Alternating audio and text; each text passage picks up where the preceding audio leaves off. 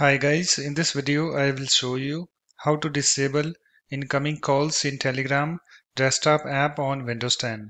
So let's start. So let me minimize this file first, okay? So first of all you have to open your Telegram desktop app. So let me open mine. You can see guys it's opened, and you can see guys I'm already logged in. If you haven't, just log in. And after that you have to click on this three horizontal lines, this menu icon at the top left. So let me click on this, and I have this menu.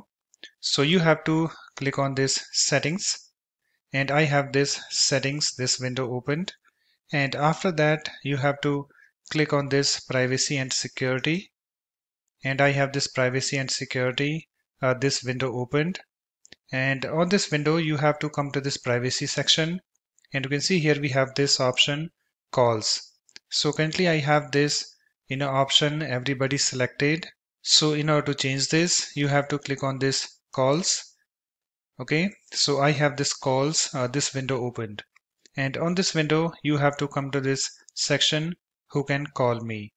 And you can see here we have three options: everybody, my contacts, and nobody. So currently I have this everybody, this option selected.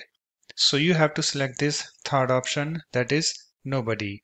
So just click on this radio button beside this nobody.